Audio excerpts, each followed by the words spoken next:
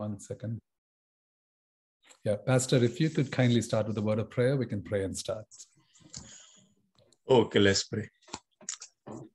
Heavenly Father, creator of the whole universe, O God, we come before you with humble hearts for giving us this wonderful opportunity, Father, to come together and study your words. And we thank you, God, for keeping us alive and keeping our breath going up and down the throat. It's all in your hands, O God. And if you want, you can choke it. If you want, you can keep it running, O God. And you definitely choose to keep us alive. We are so very much grateful to you for your grace and for your mercy, Lord, and also for all your provision in every area of our lives. We enjoy good health, O God, and that is also because of you. And some who do not, we know, Father, that there is a purpose, a plan. And I pray, Lord, that you would work out your plan and your purpose, even through the adversities of God. And I pray that you would heal them, God, and bring them back to the normal health, oh Father. But we just commit all of them in your mighty and powerful hand this morning. And we thank you again for this wonderful time of studying your words together. And I pray, God, that you would help us to keep our eyes and our minds, our whole being open to you. Lord, we just keep our antennas tuned to you, O God, so that we will listen to your voice, O Father, and we will obey your voice in our lives, no matter what. And that will, Lord, glorify your name. And to that end, we commit ourselves in your hands. And also want to thank you for Brother Pastor Mano and granting him, Lord, this heart to work on these texts, oh God. And I'm very sure you have given him a lot of meat to share today. And so I pray, Lord, as you share through him, he will be blessed and we will be blessed, and through us many will be blessed, oh Father, and that way your name will be blessed to God and be glorified. In Jesus' name we pray. Amen. Amen. Amen. Thank you, Pastor, for the beautiful prayer. For those of you paying attention, Pastor prayed, our life is in his hand, in God's hand, and he can choke it or he can keep it running. And reminded me from Psalm 90, where it says, teach us to number our days, for the days are evil. And it's not about counting the days, but making our days count and investing our time and our effort, our sweat and blood and what is necessary to be in the kingdom business is what this is all about. So, which is the thing that matters when Christ can then tell us when we meet him and see him face to face, well done, my good and faithful servant. So let's not grow weary of good doing, but continue to strive and fight the good fight of faith and keep the faith. So thank you, Pastor, for that our life is in God's hand, for that reminder. So welcome to Milk to Meat. It is January 30th, 2022, Anno Domini. Today's session, we'll continue to look at the book of Deuteronomy and we'll learn some great truths from it. Today's session is actually called The Accursed One. And we'll expand on that text as well. Psalmist in Psalm 37, 21 to 23 actually writes, and he says, the wicked borroweth and payeth not again, but the righteous shows mercy and gives. For such as be blessed of him shall inherit the earth, and they that be cursed of him shall be cut off. And the word wicked over here is rasha, which means an offender or a criminal, evil, or it could also mean the evil one. Like, for example, when we pray the Lord's Prayer, we pray, or the disciples' prayer that the Lord taught us to pray, we say, keep us from the evil, or keep us from evil. It actually would render properly to say, keep us from the evil one, the devil himself and his schemes. And then the word righteous over there is actually Sadiq, which means blameless, the one who is right, or the righteous one. So this could render that the evil one borrows and does not pay back, could mean that life that we have been given, which is actually borrowed by the evil one since the day of our conception, for in sin are we conceived, and it's not given back. The righteous one, Jesus Christ, however, shows mercy and gives us grace so that we are no longer under bondage. And all who have believed in the Lord Jesus Christ are blessed by him. If you notice, it says, those who are blessed of him, in Christ, of Christ, shall inherit the earth, and those who are accursed of him shall be cut off, meaning being separated from the very inheritance of the Lord. Those who don't accept the Lord Jesus Christ. Hold on to the thought, and we'll expand on that more in our study today.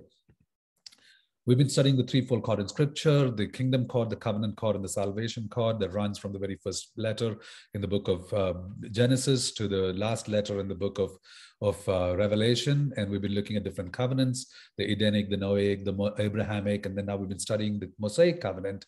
We'll be looking at the Davidic and the new covenant in Christ Jesus.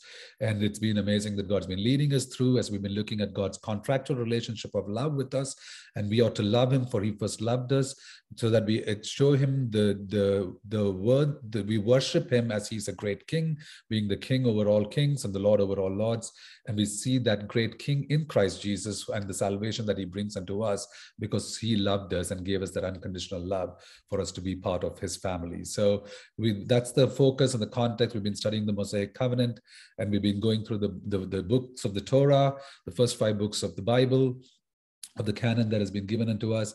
And we're now in the last book, and last week in Deuteronomy chapter 18, we looked at the symbolic reference or the Christological significance of the greatest prophet that Moses will prophesy. And so we see God made a covenant of law with the people of Israel. As a recap from last week's study at Mount Horeb through Moses, God's servant, which was a conditional covenant, which was bilateral, unlike the unconditional unilateral covenant that he made of love with, covenant of love that he made with his forefathers, Abraham, Isaac, and Jacob. God promised through Moses that God would raise a prophet from among the people who will be like him, and they must listen, to whom they must listen and heed to. And God said that he would put his words in the mouth of this prophet who shall be raised, and he shall speak all that God commands him to. Whoever does not hearken and listen to the word of God spoken to this prophet shall be required to give an account of their unbelief in God and his word. And the servant does not have the right, as we learned last week, that the servant does not have the right to the heirship, but the son does. So the law cannot save. Moses, who was symbolic of the law, the servant of God, faithful in the house of the Lord, could not save, but the Lord Jesus, the Son of God, can. And Jesus is the prophet like Moses, who was raised by God, resurrected from the dead, to live forever. God has spoken to us in the past in diverse manners, in sundry times through the prophets, and now in these last days, since the incarnation of the Lord Jesus Christ, has spoken to us by his Son, as we read in the book of Hebrews. And Hebrews 1:1, and Jesus is the word of God who became flesh, dwelt among men, and in him is the fullness of the glory of God. John chapter 1, we read that as well. And Jesus is the Son of God. Whoever heeds the words of Jesus and believes in him shall become the family of God, and whoever does not must give an account of their unbelief and be cut off from the family of God. And that's a warning and a counsel with the invitation that is given, that you believe in the Lord Jesus Christ, for there is no other means to salvation other than by the Lord Jesus Christ, because of the work of the cross and because of the work of redemption that he displayed on the cross. Last week, we learned about the symbolic reference to Christ. This week, we'll actually continue to look at another typological reference to Christ Jesus from the few verses that we're going to read. It's about 6 verses we'll read, but there is so much packed in there. So the pericope actually can be broken into 2 major sections. Deuteronomy chapter 21, verse 18 to 21 talks about the rebellious son, and Deuteronomy chapter 21, verses 22 to 23 talks about the accursed one. And actually, let's go ahead and read through that text with the main idea that is given, and then we'll expand into the Christological significance of these texts itself. So with that said, it says in Deuteronomy chapter 21, verse 18 to 21, if a man have a stubborn and rebellious son who will not obey the voice of his father or the voice of his mother, and that when they have chastened him will not hearken unto them, then shall his father and his mother lay hold of him and bring him out unto the elders of his city and unto the gate of his place. And they shall say unto the elders of a city, this our son is stubborn and rebellious. He will not obey our voice. He is a glutton and a drunkard. And all the men of his city shall stone him with stones that he die. So shalt thou put evil away from among you, and all Israel shall hear and fear. And if a man has committed a sin worthy of death, and he be to be put to death, and thou shalt hang him on a tree, his body shall not remain all night upon the tree, but thou shalt in any wise bury him that day. For he that is hanged on a tree is accursed of God, that thy land be not defiled, which the Lord thy God gives thee for thy inheritance. The main idea over here, and we'll expand on this text quite extensively, is a stubborn and a rebellious son is brought to the elders of the son's city, to the gate where justice can be rendered. And both father and mother have to witness of the son's rebellion, and he shall be stoned to death. Why? So that evil is put away, and this will be an example for all of Israel to hear and fear the Lord. The second part of that text over here is if a person has committed a sin or a crime that is guilty of death, then that person shall be hanged as a public spectacle for the people of the land to see. That person is declared or deemed to be cursed of God, but the law also mandates that before the day is over, the accursed one is to be buried so that there is no defilement of the land. It's pretty straightforward in the text in terms of a law that is given in the Torah, to the people of Israel. But we need to seek the Holy Spirit's guidance to reveal the truth in the truth that is revealed. And so let's pray that the Holy Spirit leads us from the milk to the meat of the substance in this text that is given unto us. So let's look at each of the verses a little bit more in detail. It says 21 verse 18, it says Deuteronomy chapter 21 verse 8, if a man have a stubborn and rebellious son, which will not obey the voice of his father or voice of his mother, and that when they have chastened him, will not hearken unto them. What comes to mind? So if you can unmute, and what comes to mind when you hear the word stubborn and rebellious? Thoughts?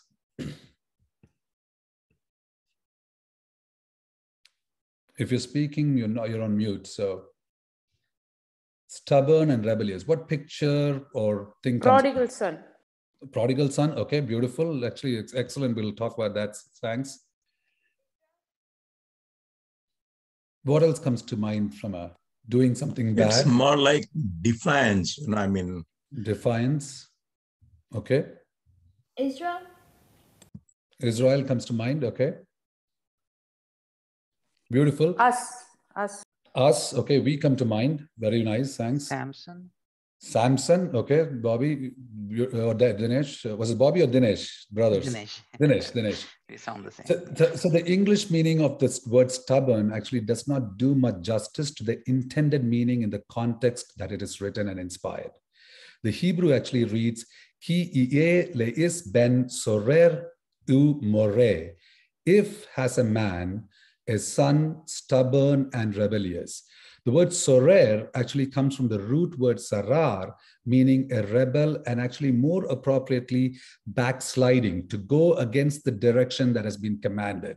The word more comes from the root word mara, meaning to embitter. That's why we hear waters of Mara, or Naomi referred to herself as, no longer call me Naomi, which means pleasant, but call me Mara, for I am embittered, meaning embittering, provoking, or disobedient. Moses actually uses the word rebel or morem, meaning to say that you were embittering and provoking for the people of Israel who wanted to backslide and go back to Egypt, their land of bondage. And we read that in Deuteronomy chapter 9, verse 7, where it says, remember and forget not how you provoked the Lord thy God to wrath in the wilderness, from the day that you did depart of the land of Egypt, from the day you departed until you've come into this place right across the Jordan before you enter into your promised land, you have been rebellious against the Lord. You've been embittering the Lord, provoking the Lord. And interestingly, God uses the same kind of word to describe Moses and Aaron themselves, where he says meratim is the word for rebellion of Moses, which comes again from the root word mara, to embitter the Lord. So the law and the priesthood that God had given to be symbolic of the coming of Christ was embittering of the Lord. Numbers chapter 27, verse 13 and 14, we see that. And when thou hast seen this, thou shalt be gathered unto thy people as Aaron thy brother was gathered, that you will die, you will not enter into the land, for you rebelled against my commandment in the desert of Zin, in the waters of Meribah, in Kadesh, in the wilderness of Zin. And as Sangeeta pointed out, the New Testament reference that relates aptly to the stubborn and rebellious account of the son is the account of the prodigal son that we see in Luke chapter 15, 11 to 32. Now, interestingly, keep that in mind in terms of going back as part of stubborn and rebellious. Who will not obey the voice of his father or the voice of his mother? And the Hebrew word over here is shama, and it actually has to do more with the meaning of implying the meaning of heeding, meaning that there is some action that is taken to the voice or the words that have been given or heard. So it's not just hearing the word of God, but it's actually obeying, meaning to say to heed or do what that means. And so an example of this, of God's requirement in terms of obedience by action on the words that God has given, is a beautiful account in 1 Samuel chapter 15 that we read from 16 to 25, where Saul actually spares the king Agag Agag, the Amalekite king, and Samuel had told Saul that you shall, the words of God saying that you shall destroy all of the Amalekites, but Saul does not. And so the word of God comes to Saul again through Samuel. And if you read from 1 Samuel chapter 15, verse 16 onwards, it says, then Samuel said unto Saul, stay, I will tell thee what the Lord has said to me this night. And he said unto him, say on. And Samuel said, when you were little in your own sight, was it not that I made you the head of the tribes of Israel, and the Lord anointed you to be king over Israel? I took you from nothing and put you to be the highest ruler in the king of Israel. And the Lord sent you on a journey, go and utterly destroy the sinners of the Amalekites and fight against them until they are consumed. Wherefore then didst thou not obey the voice of the Lord, but did fly upon thy spoil? Meaning you took the plunder of the land and did evil in the sight of the Lord. To disobey is to be doing evil. Note, not doing what God's saying to do, in essence, is doing evil or doing things against the Lord. And Saul said unto Samuel, I have obeyed the voice of the Lord, and have gone thy way, which the Lord sent me, and have brought Agag, the king of Amalek, and have utterly destroyed the Amalek. Now Saul actually lies to cover up his disobedience. The application is sin will beget more sin. The only way to get out of this entanglement of sin is by confession, for by confession of the Lord Jesus Christ as Christ and Savior of the world, and our sins to him, God is faithful and just to cleanse us of all unrighteousness, is what the scripture teaches us. And then he says, but Saul responds and he says, but the people took the spoil, sheep and oxen, the chief of the things which should have been utterly destroyed, to sacrifice unto the Lord, to sacrifice unto the Lord thy God in Gilgal. Notice over there, Saul's not only responsible as the leader of the people, but he now shifts blame to the people. Thing that we need to keep in mind, that we are responsible for those we have authority over.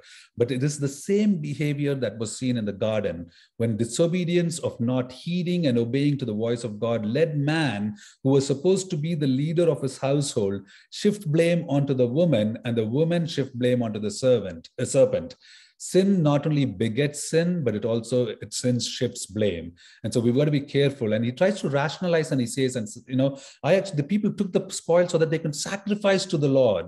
And Samuel said, has the Lord great delight in burnt offerings and sacrifices, as in obeying the voice of the Lord? Behold, to obey is better than sacrifice, and to hearken than the fat of rams.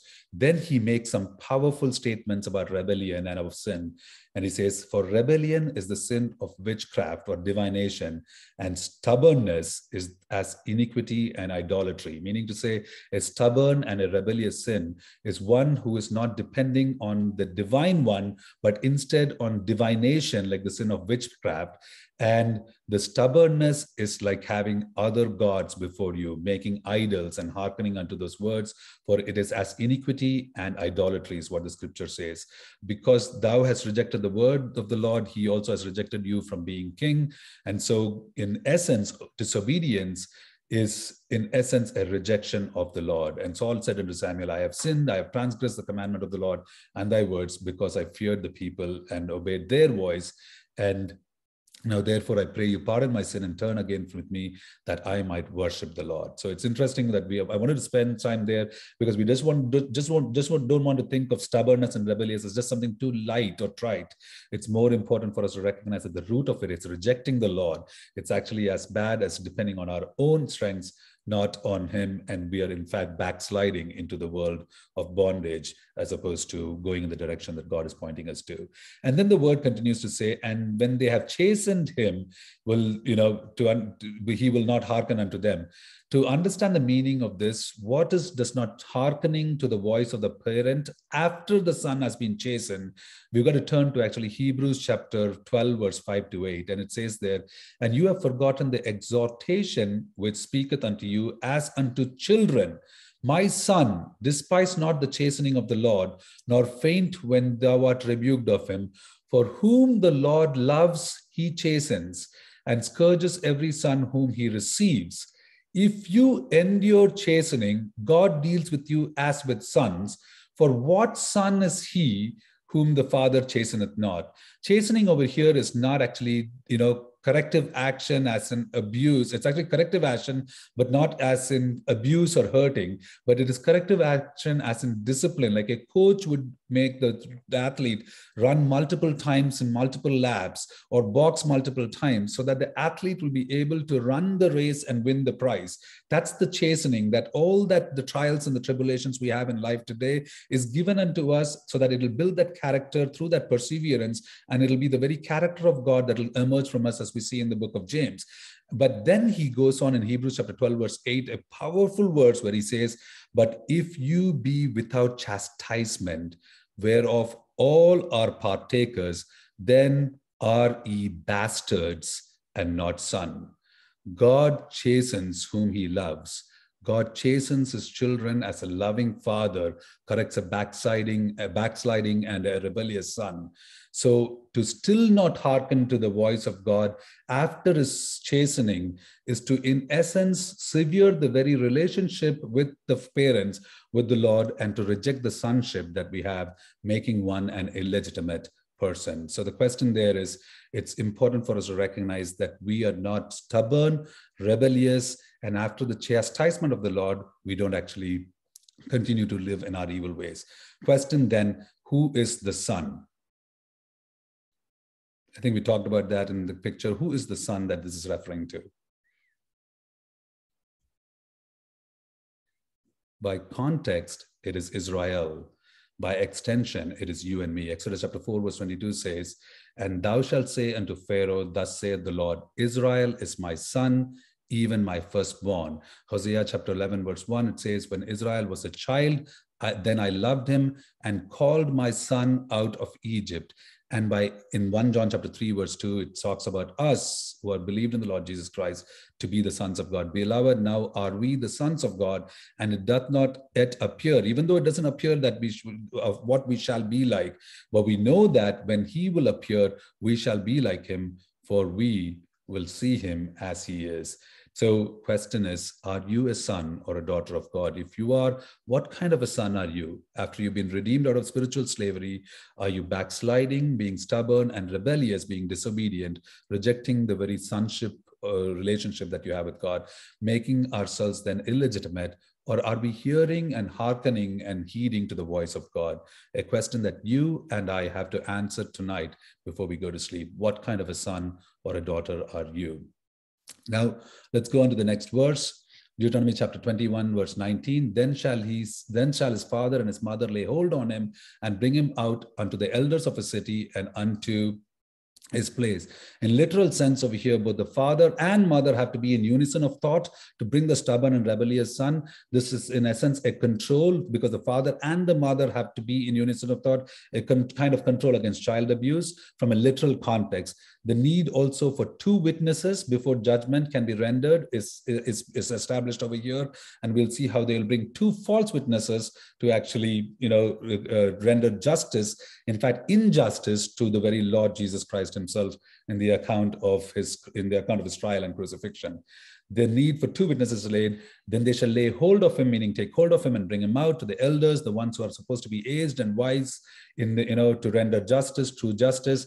And note the words over here, his city, his place, implying that the justice will be rendered in the place where the people know of this person and hold on to that thought, because when Christ visits Jerusalem, he will cry over them because they would not know of his visitation.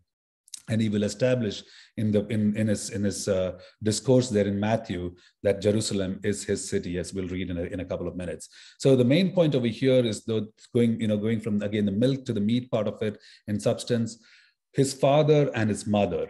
Proverbs chapter 1 verse 8 says, my son, hear the instructions of thy father and forsake not the law of thy mother.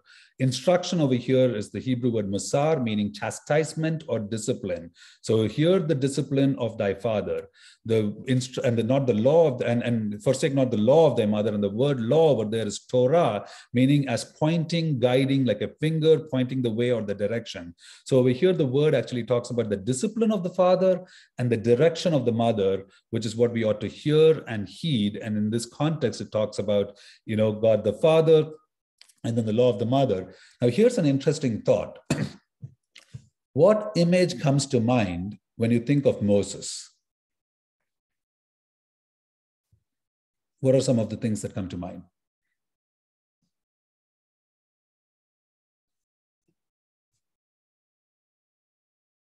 All right, I'm waiting. The 10 Commandments, receiving the 10 Commandments from the Receiving Lord. the 10 Commandments. Okay. Thank you, Suja. What else? Parting the Red Sea. Parting the Red Sea. Okay, these are events about the person Moses. I'll give you an example. A lawgiver. Oh, okay. The one who was trying to run away and then obeyed God. Okay, all right. Mostly he is a liberator. Liberator or a deliverer. He's a leader, a prophet. By gender, would you ever think of Moses as a mother?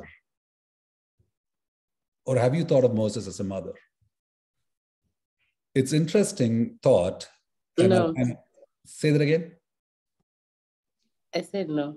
No, right?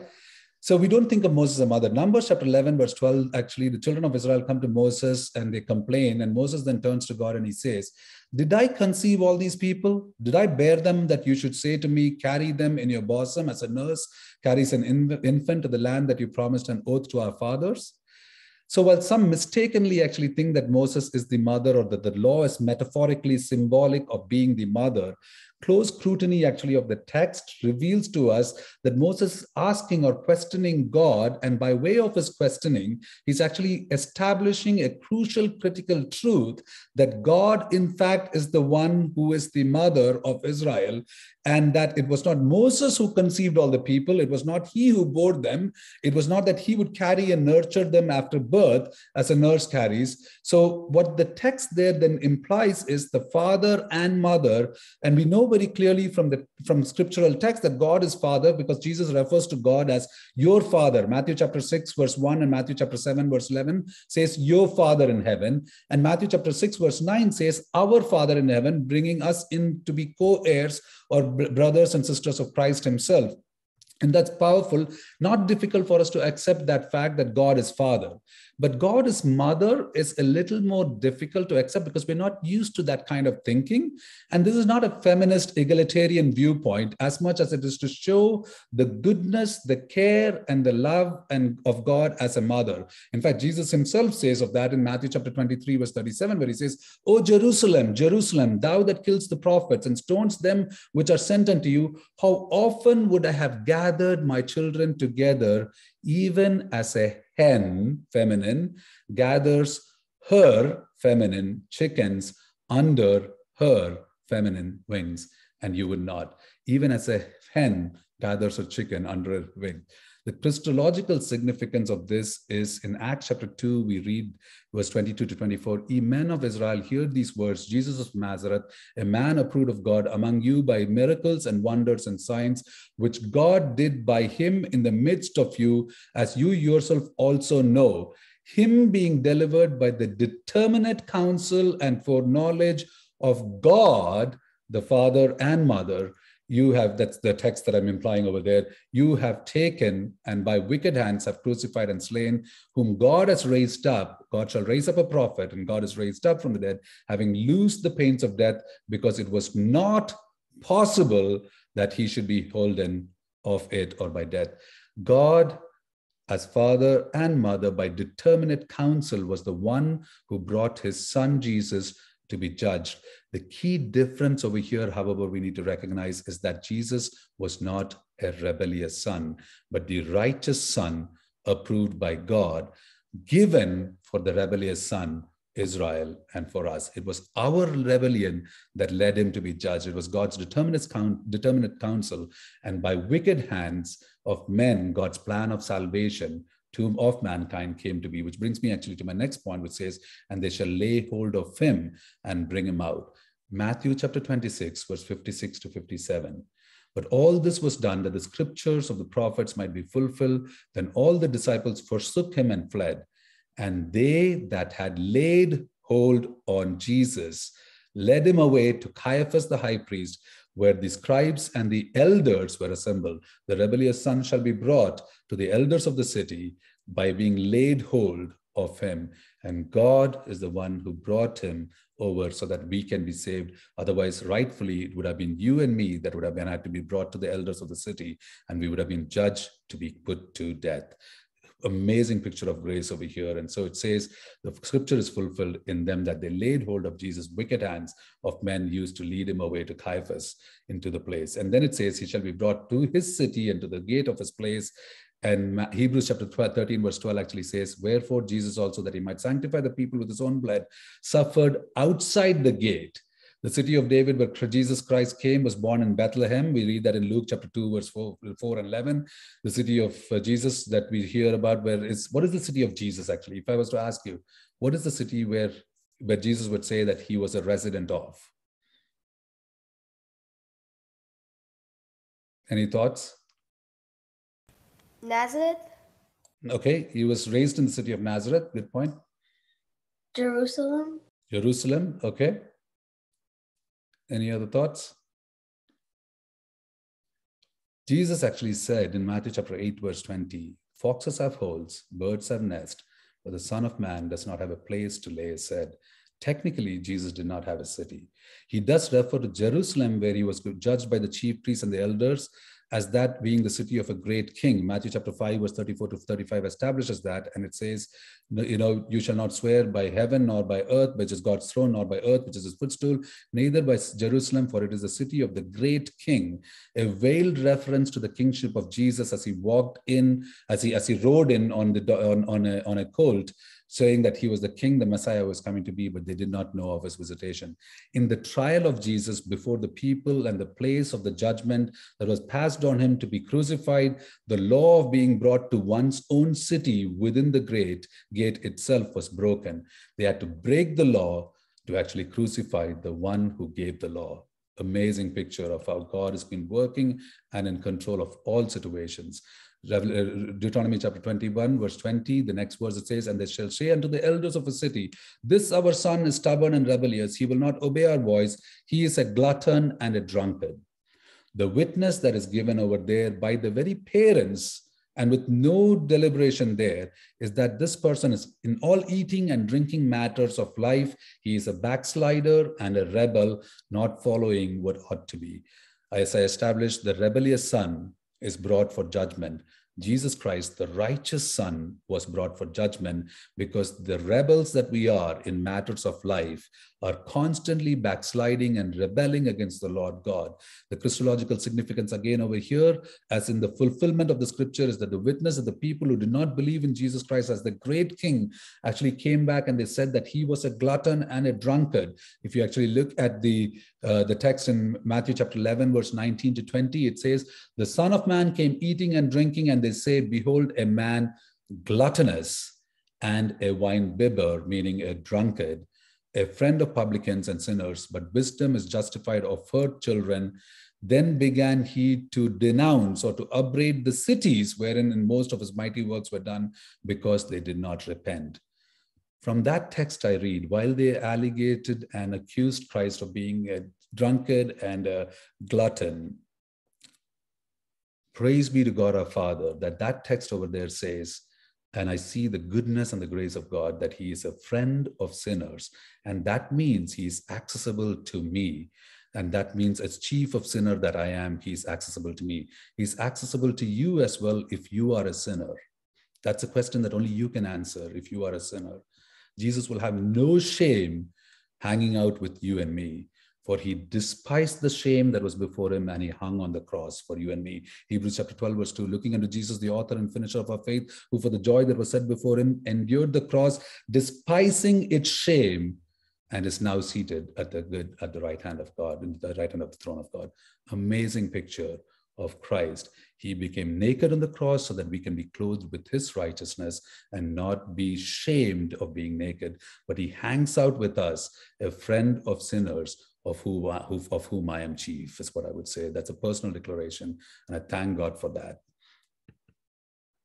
It continues on to say in verse 21, and all the men of the city shall stone him with stones, that he die, so that you shall put evil away from among you, and all Israel shall hear. The specifics of how to kill this rebellious son is given here, saying that the rebellious son is to be stoned to death. But what is more important for us to recognize is the execution of the stubborn and rebellious son is for the reason that God gives, which is to put evil away from among you. Israel shall hear and fear the Lord God is the other reason that he gives. So a son who after chastisement has remained in his disobedience, backsliding and rebellion, remains in evil. And in the promised land, the principle here is in the promised land, there shall be no room for evil. The wages of sin is death, and death is the means by which evil is put to an end. And that Israel will hear and fear. They will hear of the holiness of God that is revealed by the law of God. Romans chapter 7, verse 12, for the law is perfect, holy, and just, because it talks about the Lord, the lawgiver himself. And whoever, it's a schoolmaster to teach us about who Christ is. And whoever remains in evil, despite God's chastening, can expect nothing but to be separated from him, for holiness and unholiness cannot coexist. So it's a stark warning that you shall put them to death, and you shall put evil away, and all Israel shall hear and fear. Let's continue on with the next two verses that are there in that text. And if a man have committed a sin worthy of death, and he be to be put to death, and thou hang him on a tree. In this text, in this verse, there are two main points. One is that you're worthy of death, and the second is to hang him on a tree. What the sin is not mentioned over here. But the text simply says that if one commits a sin that is worthy of death, he is to be put to death. Again, a person is to be put to death. How he is put to death is not mentioned. Is it by stoning or some other means? We do not. But if that person is put to death and then hung on a tree, then there are some conditions to be followed. But before we get to those conditions, who is worthy of death? And in order to ask that question, what is death? What is death?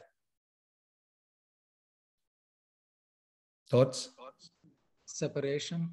Separation, beautiful. Brother Srini? Physically, it is the cessation of life. Spiritually, since man was created a spiritual being, and was made in the image of God as a living soul, Genesis chapter 2, verse 7, it aligns with what Brother Srini was saying. Death in the truest sense would be separated from the very breath of God, the Holy Spirit of God, who's the only source of eternal life. And so the question is important for us. We will die, yes, physically, but will we die spiritually, being separated from God? Physical and spiritual aspects. Every man will die physically. Hebrews chapter 9, verse 26, 27 establishes it's appointed unto man that they must die once and then enter into judgment. That judgment will decide if you're going to be separated or you're going to be actually in sync and in the presence of God, inheriting the promised land. It's important for us to recognize that. The second question I have is, what are some sins that come to mind in which it's worthy of death, like deserving capital punishment as per our legal system? Thoughts? Murder. Murder, beautiful. Abby, life for life, the law of lex talionis, which says eye for an eye, tooth for a tooth. If somebody murders, life shall be required of him. What about some other sins? How about if you lie, if you get angry, if you call someone a fool? Are you deserving death? As per our legal system, lies don't deserve death, maybe imprisonment if there was perjury. Calling someone a fool, you can get away with it. But in God's eyes, none of that is actually distinguished. Christ himself said, if you call a brother a fool, a raka, you are guilty of hellfire. Now, there is a sin that is unforgivable and worthy of death. We read in the scripture, and the sin that we know of and we expanded in the past is blasphemy. The Bible talks about blasphemy that shall be not blasphemy against the Holy Spirit as a sin that shall not be forgiven him. In Matthew chapter 12, verse 31 to 32 actually establishes that all manner of sin and blasphemy shall be forgiven unto men, but the blasphemy against the Holy Spirit shall not be forgiven unto men. And whoever speaks a word against the Son of Man, it shall be forgiven him. But whoever speaks against the Holy Ghost, it shall not be forgiven him, neither in this world, neither in the world to come. The twofold view of blasphemy is to ascribe unholiness to God who is holy, which is what the Pharisees had done. And contextually, Jesus is referring to them as the sin, as the speaking against the holiness of the Holy Spirit of God, that is the Spirit of Christ himself. So ascribing unholiness to God. And then on the extrapolation aspect of that is when we look at it, is in the rejection of the conviction of the Holy Spirit, who is given to teach and guide us in all truth. And the truth that shall set you free, which is Jesus Christ, as we read, the Holy Spirit will convict us of sin, of righteousness, and of judgment, which is what he will do when he comes, as we read that the words of Christ in John chapter 16, verse 8 to 11. And upon the revelation of Jesus Christ, the truth and the truth who can make us free, the only one who can set us free, the sin of continued unbelief in the Son of God renders that person blasphemous because they have now rejected the voice of the Holy Spirit, and they have actually and hence is deserving of death or is unforgivable. No other means to salvation but by Christ. All have sinned, and the wages of sin is death. So who is worthy of sin? It's the sinner, not the sinless. Now let me read from Matthew chapter 26, some very interesting text. Now the chief priest and elders and all the council sought false witness against Jesus to put him to death, but found none. Though many false witnesses came, yet found they none. Amazing how even a false witness could not find any reason why Jesus should be put to death. He was not worthy of death. At that time, at the last came two false witnesses. There should be two witnesses for the son to be judged, the rebellious son to be judged. Two false witnesses came for the righteous son to be judged, and said, this fellow said, I am able to destroy the temple of God and to build it in 3 days. And the high priest arose and said unto him, answer thou nothing? What is it which these witnesses have against thee? But Jesus held his peace. Like a lamb that went before the shearer without speaking a single word, he stood there. Isaiah chapter 53. And the high priest answered and said unto him, I adjure you, I command you, I demand by the living God that you tell us whether you be the Christ, the Son of God. A very crucial question that was asked 2,000 plus years ago, and it is not meant to be rhetoric. It's a question that even today rings true, and you and I have to answer that question today. For today is the day of salvation if you're not in the family of God.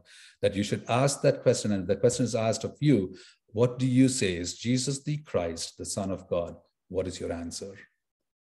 Now hear Jesus' response. Jesus saith unto him, you have said. Nevertheless, I say unto you, hereafter shall you see the Son of Man sitting on the right hand of power and coming in the clouds of heaven. Jesus refers to himself as a Son of Man, not a Son of God, as he was asked to. Son of Man here is actually the title of a messianic king, the king that would come as was prophesied in Daniel chapter 7, verse 13 to 14. Then the high priest rose and he rent his clothes. Another law that was broken, a high priest's robe shall never be rent, is what we learned in Leviticus. And he rent his clothes. He broke the law right there to break the lawgiver, saying, he has spoken blasphemy. What further need have we of witness? Behold, now you have heard his blasphemy. And then he asked, what think you? And they answered and they said, he is guilty. In other words, worthy of death. The chief priest accused Jesus, or the high priest accused Jesus of being blasphemous. What do you think? Was the chief priest correct? Think about it. Was the chief priest correct? Blasphemy is to ascribe that which is holy to be unholy. Technically, the high priest was not incorrect.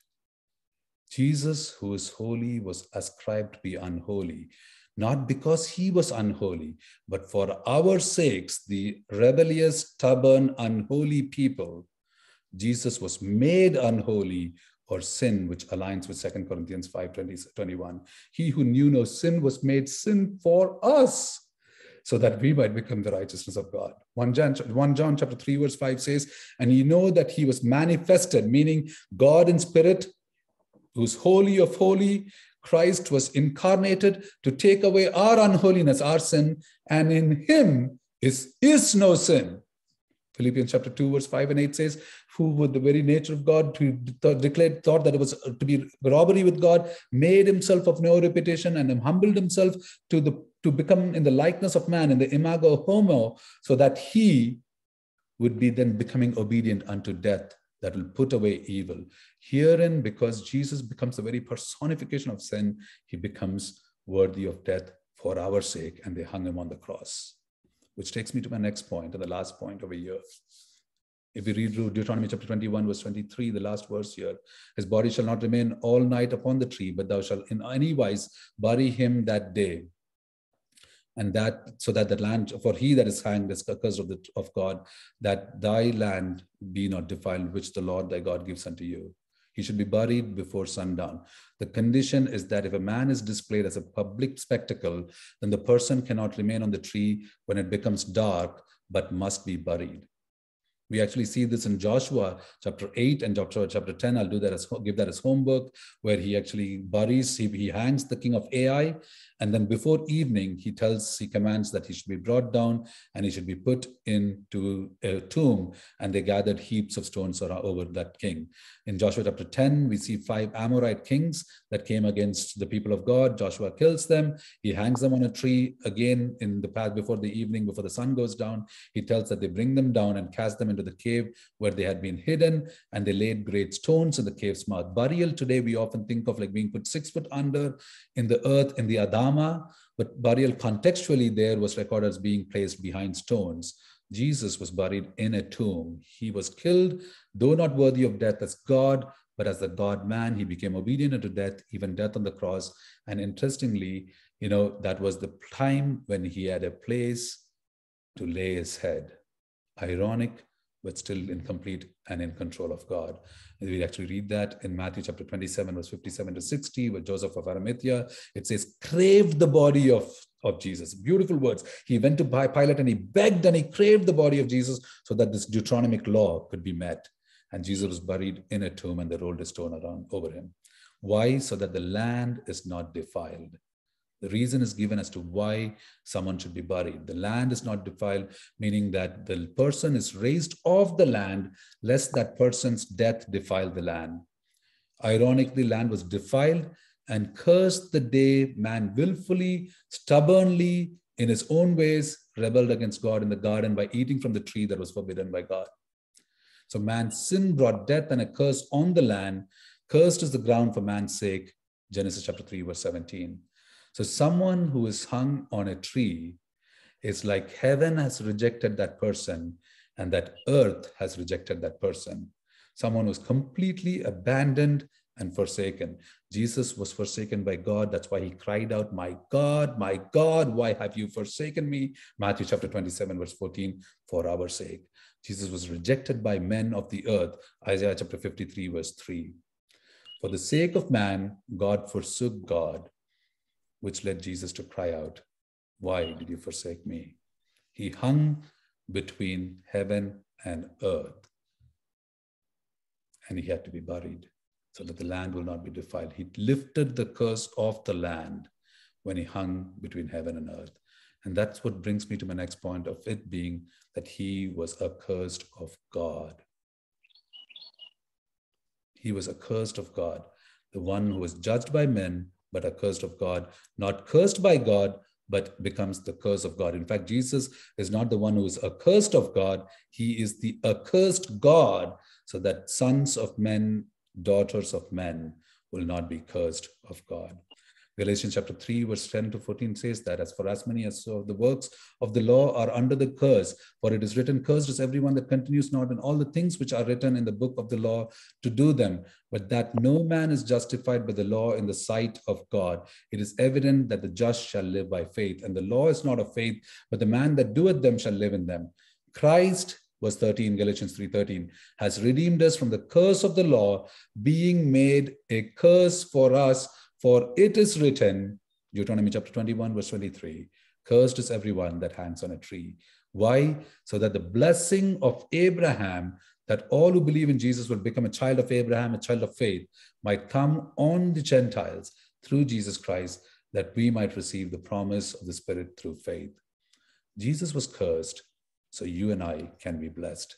And Ephesians chapter 1, verse 2 to 14 establishes that we have been blessed in heavenly places in Christ Jesus, and that we would have the inheritance of a promised son, not the rebellious son, because we are accepted by God as being accepted in the beloved. Jesus, the righteous Son of God, hung on the tree, being made a curse for us, the rebellious sons who rightfully deserve death.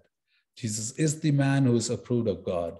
He hung between heaven and earth to lift the curse and the defilement of the ground, and only in him can you receive the inheritance of eternal life in the very presence of God.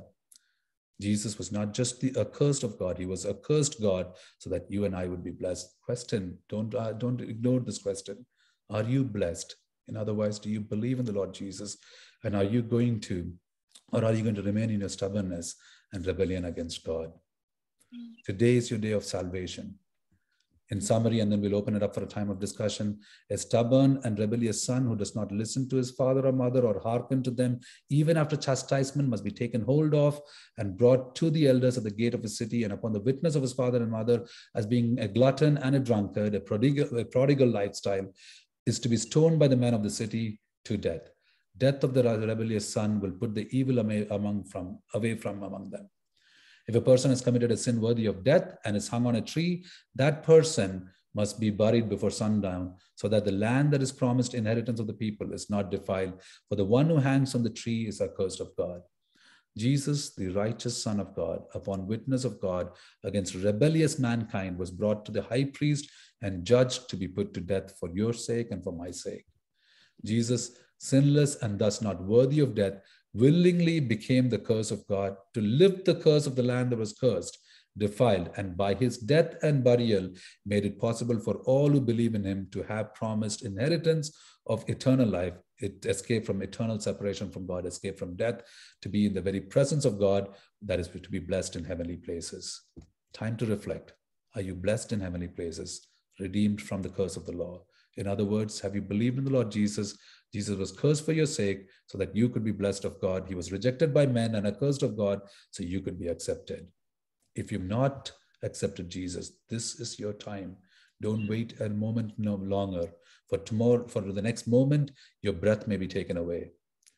If you are a believer, is your life one in obedience to the voice of God, hearing and heeding to his commands, or is it stubborn that are we backsliding and rebellious against the voice of God through his word and by his spirit that he's spoken to us of his son?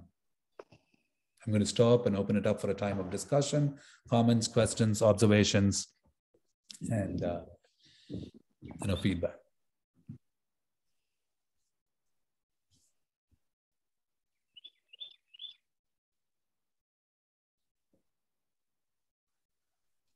All right. Any thoughts?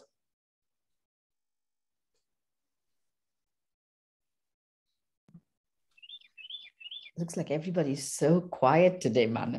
I don't know why. It's a heavy subject, right? Thank you, for bringing all the details. Sometimes we read through it and we keep moving on. To think that disobedience is worthy of death. If you combine all the things that we put together, that's what that is. And we generally talk about sin of omission, sin of commission, and even disobedience in our thought is something that God cares about. Just recently, over the weekend, I was having a conversation with the children, about, which is so prevalent now, of choices that young people make. Right. And all the words that people use. And this is so much even among Christians now, right? It's my choice whom I choose to love. Those are all words that get thrown out so flippantly. Right. And so, the context in which I was having the conversation with the children was, how do you respond to that? They're 20 and 24. And if in their circle, people who claim to be Christians say these phrases and words because that's what they're hearing in culture. Right. And so we were talking about that. There is no, degree of sin. Right. God looks at all of it same. And yes, thank God for Jesus, that we are covered in his righteousness. But our personal accountability is still there. We can't, abuse God's grace and live whichever way we want, interpreting, the word. So anyway, this all kind of came back as it's good. The things that I was sharing with Hannah and Rachel were to ground it in God's word. What verses can we say? Because we still want to love this brother and sister and bring them back to Christ. It's not about winning an argument, but winning people's hearts for Christ. So, what are those verses we can use? And we were looking through some scripture And this was not on my list. And so this is a good thing, right? I mean, again, thank you. And I think maybe everybody's so quiet because this is heavy. It applies to each of us, and we sometimes apply it to others, and easily so, but it's for us as well. Yeah, two points to that, what you said. There is no degree of sin in God's eyes. All sin is sin. So that's why the wages of sin is death.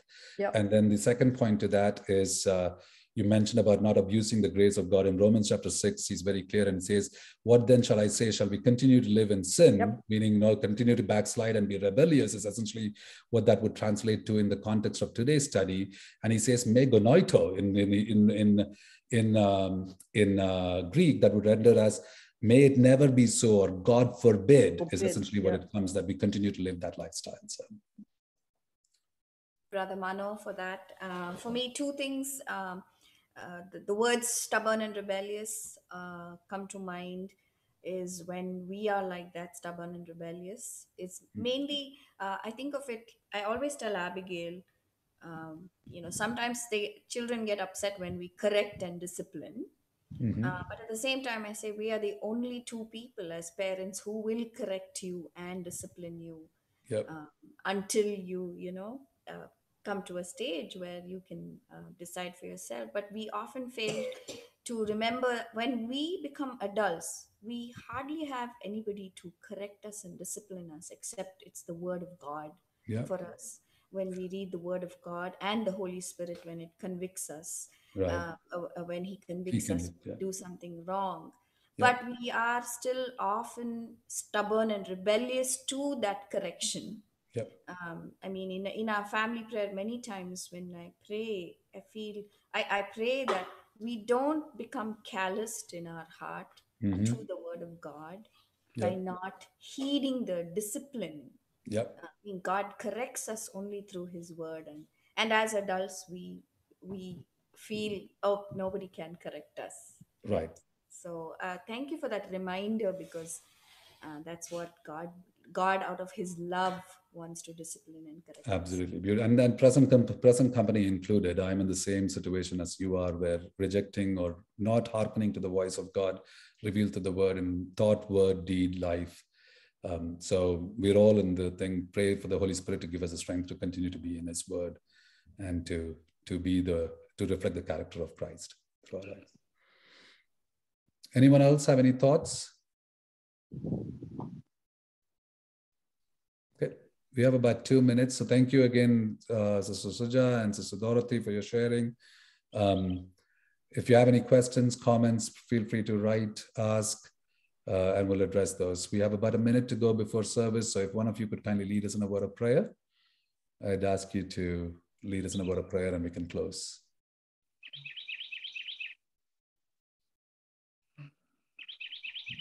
Yeah, I can do that. Yeah, go ahead, Charles. Dear Lord, we thank you for this time. Thank you for giving each one of us this opportunity to come and listen from your word. And Lord, your word is inerrant. We just thank you, Lord, for Brother Mano as well, who's been able to go through this with so much of detail and come and share this with us. This is a heavy topic, Lord, but we pray that this will reside in our hearts and minds and transform us to be more like your Son, Jesus Christ, and appreciate the price that He paid for us on that tree, where He took the curse upon Himself and He became the curse for us. Help us to remember that through this day, through the upcoming weeks, and help us to be filled with gratitude, Lord, for the sacrifice that has purchased our eternal life. We ask this in Jesus' name. Amen. Amen. Thank you all. God bless you. I will see you in church a couple of minutes from now. So God bless you. Thank you, Mano. Thanks, Mano. Bye-bye. Bye. Thank you, Mano. Thank you, Mano.